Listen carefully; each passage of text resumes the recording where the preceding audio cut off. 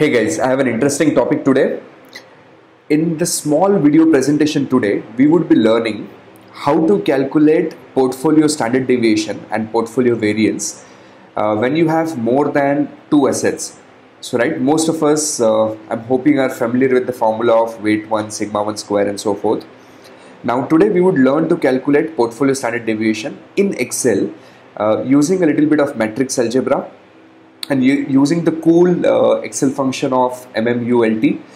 And then we would also learn a little bit about how do you calculate the risk contribution. How do you calculate risk contribution of the individual components to the total risk? Okay, so what I've done is I've already put in some numbers here, and I am going to make use of these three separate sheets. First we will do the calculation on 2 assets, then we will repeat the same calculation on 3 assets and then 5 assets, and hopefully this is going to be a good enough practice for you to understand the concept.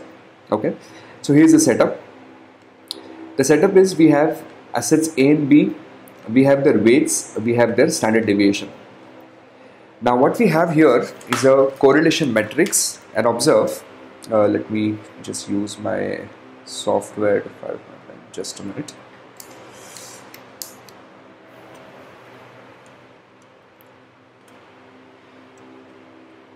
What's happening here? Okay, got it. So observe the correlation between A and A is 1, right? And the correlation between B and B is also going to be 1. You typically find all the diagonal correlations to be 1 in a correlation matrix. What's important for us is correlation of A and B, which is 0.7, and it has to be the same number as the correlation of B and A. So that's again basic, most of you probably know this. Now this is a variance covariance metric. Now what is this number? AA 0.025. So when you're calculating covariance of AA, that is nothing but variance of A, correct? So this number 0.025 is nothing but square of that 5%.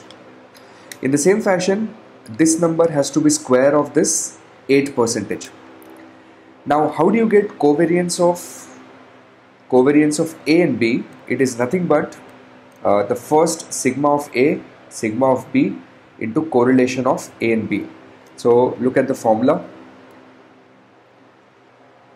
So sigma of A, sigma of B into the correlation, that gives you covariance of A and B, right? So that's how you make your covariance. Now what you want to do is you want to calculate the standard deviation of the portfolio or the variance of the portfolio. Now there is one formula that most of us are comfortable with, which is weight 1 sigma 1 square plus weight 2 sigma 2 square plus 2 weight 1 weight 2 sigma 1 sigma 2 correlation, and these three terms are nothing but essentially the covariance, right? So that's the formula for variance. That's one way of doing it. An alternate way of doing it is this particular formula that you see on my screen. And this formula says you take this is using the matrix algebra. It says you take the row vector for all the weights, then you take your variance covariance metric, and then you take a column vector for all the weights and you multiply them.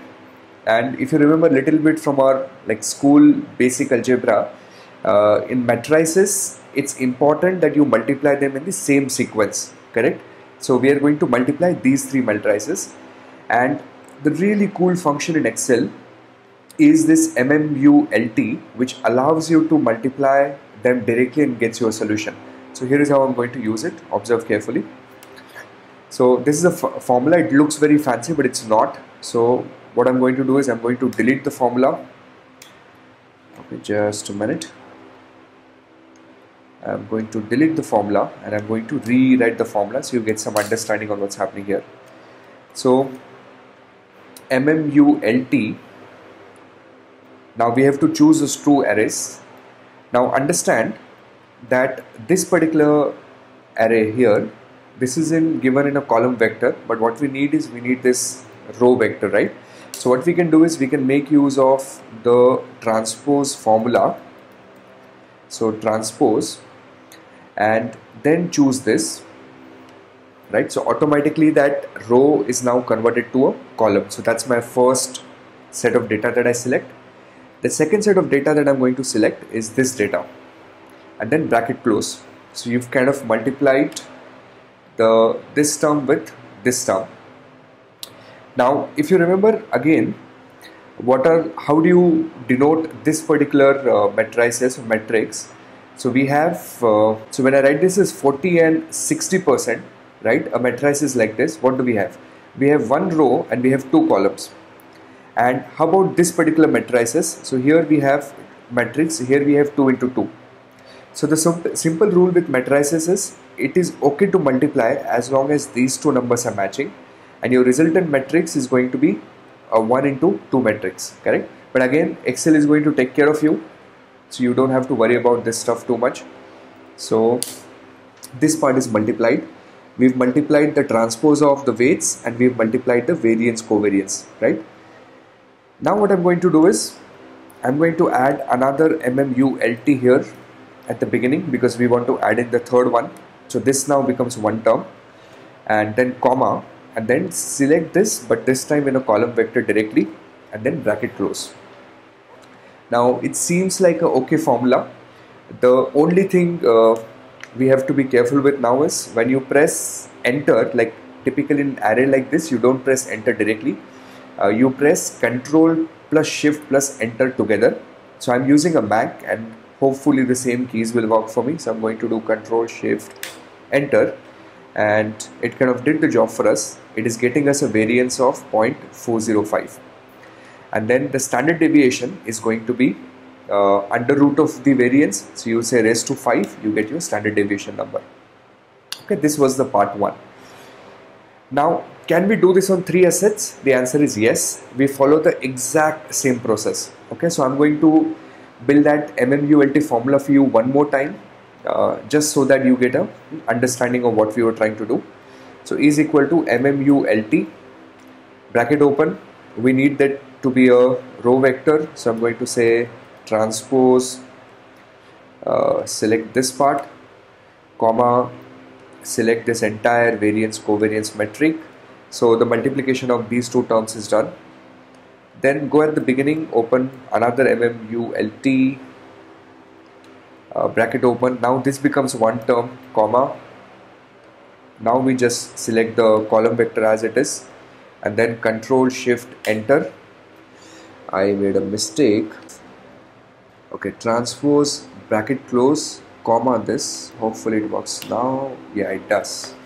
Okay, so I forgot to put in a bracket close sign there, but this is again your variance using the MMUT approach. And once you kind of practice a little bit, so I am not good with this formula, but I think it will take a little bit of practice. But once you practice few, then you don't even have to do it backwards. You can just build the formula directly. Now let's try this on 5 assets. It's going to be fun.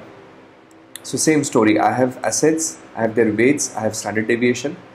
Now I have a variance covariance metric, and then we want to build, make use of that MMULT formula. So let me do that here.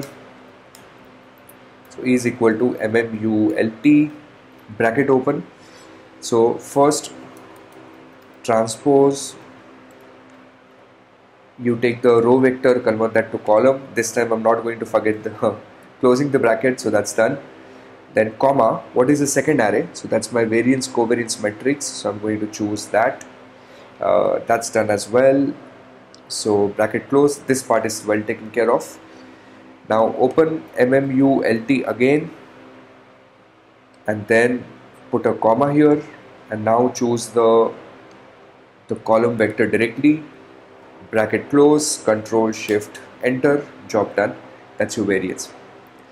So what it requires is just a little bit of practice, and then even if you have a 20 asset portfolio, of course collecting the data is going to be a big challenge, but if you've been able to build that variance covariance matrix, then you just use your MMULT formula and it's going to do the job for you. Now what we would learn next is, once we've learned to calculate variance, the second part, how do you calculate the risk contribution? For example, look at this. The total variance is 0.405. But how much of that variance is coming from A and how much of that variance is coming from B? That's what we want to learn now. So now to calculate risk contribution, the formula you have to use is what I have put in here. Let me bring that in the center. Weight of A into weight of A into covariance of A with A. Then weight of A into weight of B into covariance of A with B. Now observe the term. I can always take the weight of A common and keep it outside, but I'm not going to do that. We'll just, because it's Excel, so we don't have to worry so much. So just take those weights, multiply with covariance, add them up, job done. Okay. So again, we will see if we can do it together. I have already built that schedule, but I'm going to delete that now. Okay, just so that we get decent practice here. So is equal to weight of A into weight of A into covariance of A with A. Okay, then weight of A into weight of B into covariance of A with B, and then I'm going to add up the two terms. Alright, now this particular screenshot that I have here, it's for a portfolio with 3 assets. Now we just have 2 assets, so we add up these two terms, we take a total, and the risk contribution is coming out to be 0.10. So out of 0.40, 0.10 is coming from A. Let's look at B now. Same formula, is equal to weight of B into weight of A into covariance of A and B. Then again is equal to weight of B into weight of B, oops, I made a mistake, into weight of B into covariance of B with B, and then again I'm going to add up the two terms, so I'm just putting a sum formula, and the contribution is coming out to be 0.297. Now what I'm going to do is, if these are my risk contributions, okay, I'm going to add them up, and I'm going to hope that total of these two is equal to the variance. So is equal to sum this number plus this number, and it's coming out to be 0.4048.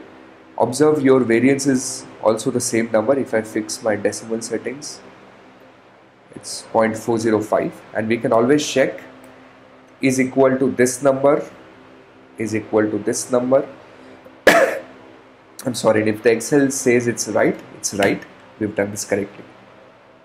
So what do we learn from this is, we learn that fine, my total variance is 0.40, but how much of that is coming from A and B, and observe a big chunk of your variance is actually coming from B, correct? And if you think why, because even look at these numbers, the B has a larger standard deviation, so of course it is going to contribute larger to the risk. Okay, now the same stuff could be applied to 3 assets, but now this time I have put in a shortcut, right? So I have built a single formula, or a formula like this, which you can copy paste and do the risk contribution. This file would be available on the FinTree learning management system for all the users of the CFA level 3 curriculum to download. So you can download the file and also look it up. So observe this now. The total of this is going to be same as the total of this. So we know the risk contribution. And the same could be applied even for the 5 factor, and again it's going to match up.